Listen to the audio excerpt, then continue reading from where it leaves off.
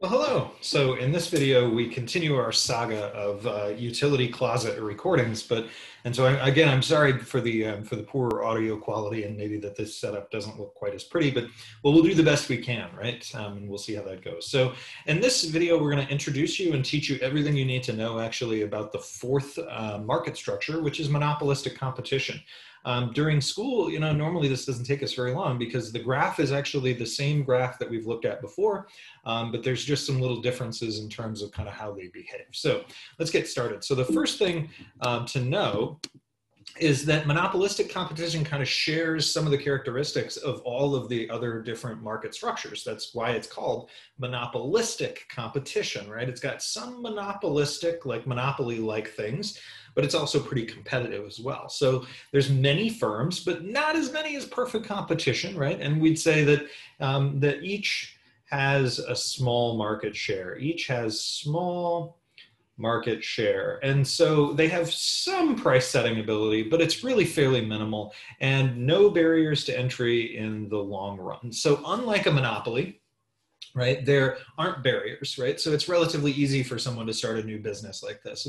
And thinking about examples, grocery chains, clothing stores, restaurants, it's not easy, but it's also easier than starting a new water company, right? They also engage in product differentiation. So they're kind of like oligopolies in that way, that they do advertising and they do some kind of loyalty programs, and they'll have the little keychain things that you're like, oh, scan this and you get rewards points. So they have that kind of thing. They'll often try to compete on service, and they'll tell you, that they're somehow better if you consume their products or something. So they'll do this kind of stuff, right? They don't usually engage in collusion. Well, why? Why don't they do that? And the simple answer is there's too many firms, right? Too many firms. So there's too many firms for them to collude and form cartels and things like that. Otherwise, they'd be an oligopoly. Okay, so now you kind of know some of the basics, right? They have some of the things in common with monopoly. They have some of the things in common with perfect competition. Let's take a look at the graph. So I'm gonna advance the slide momentarily, but we'll kind of do this one first, P and Q. And the first thing to know is they have a downward sloping demand curve due to differentiated products. Now, this isn't the same as like in a monopoly where the demand curve was downward sloping because it's the market demand curve, but this is actually because every single one of these businesses has slightly different products, so they have a downward sloping demand for their curve, as opposed to the horizontal line that we saw in perfect competition. They also, because they have this demand curve that's downward sloping, that's the price, they also have this marginal revenue that behaves like this. Now, if this is starting to look familiar, it should. It's basically the same as an artificial monopoly. And so we're going to have an upward sloping marginal cost curve, and that's the firm's supply curve. And they are going to profit maximize at MR equals MC and all that good stuff, right? So that's a nice handy rule. We have Q star. And we know they're going to price up here on the demand curve. So again, the nice thing about this is it's exactly the same as a artificial monopoly. So from a few lessons ago. Now, this is a firm earning profit. So let's go ahead and see this picture on the next slide. Whoops, I'm going to go back just, there we go. If they're earning profit, that means that price is going to be greater than the ATC at Q star. And so we need to have our ATC, if you look in the graph on the left below, we need to have it kind of down here. So hit our minimum, come back up again. And so we find that price is bigger than ATC, right? This is the price. And then we'll draw a little dotted line over, that's the ATC. And so we know that then this rectangle, such as it is, it's kind of a cattywampus rectangle, is profit. So we'll make a bigger dot that way. See, whenever there's like a weird situation, you just make a bigger dot, you'll be fine. So that's a firm earning a profit. Let's take a look at what a firm earning loss is, and it's basically move that ATC curve up.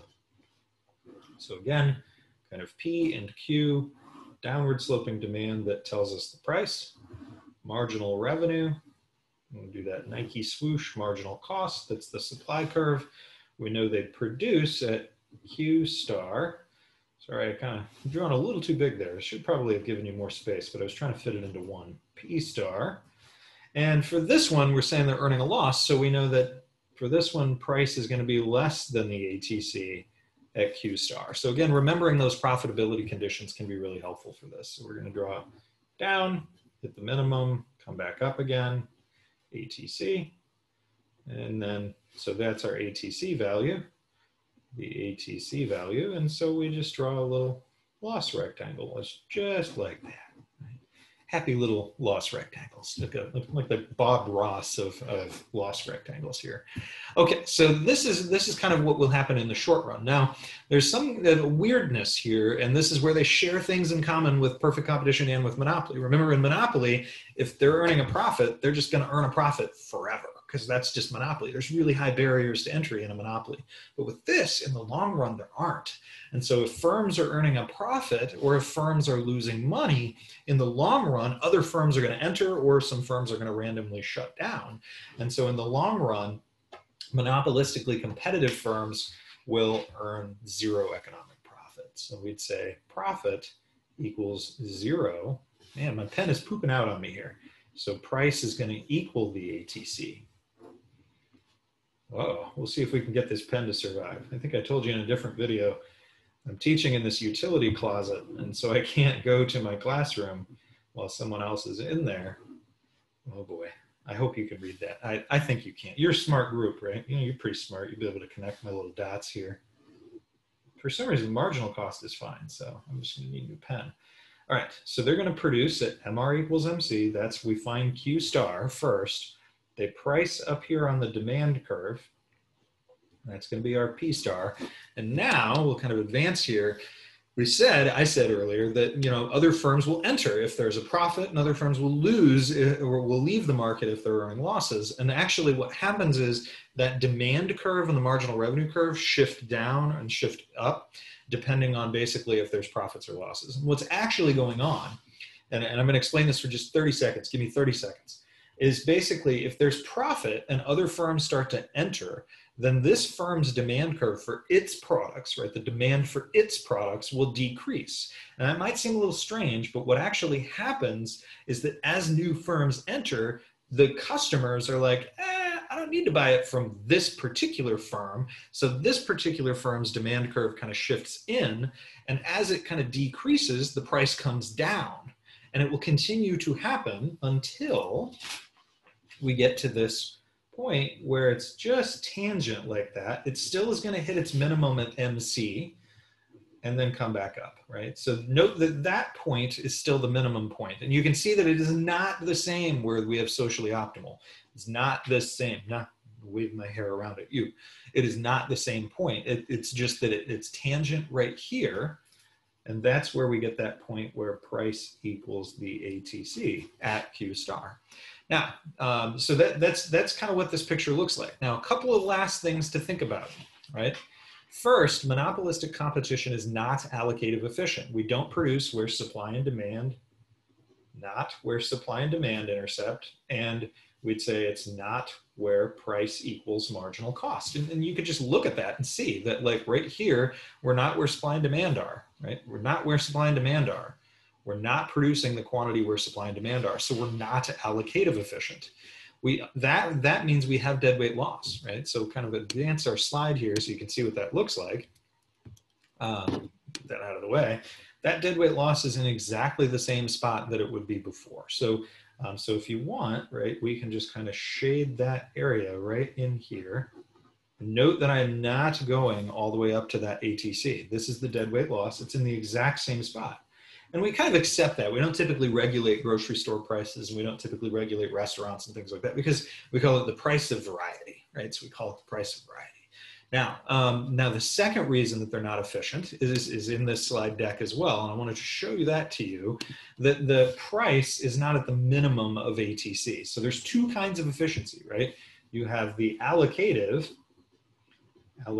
kind, which is that when price equals marginal cost, supply equals demand. And then you have productive efficiency, and that's where price is equal to the minimum of ATC. And these are also not productively efficient, right? Minimum ATC is here. Minimum ATC is here. Notice we are not at that quantity. Minimum ATC is here. We are not at that quantity.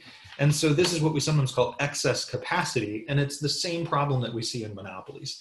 Again, we don't terribly worry about it in the case of these kinds of firms because we like having different kinds of restaurants. So it's okay. The products aren't all identical, right? It's the price of variety. So that's what you need to know. In the long run, they basically return to this normal economic profit. So they behave like perfect competition, but they're different from perfect competition because they're not productive or allocative efficient typically.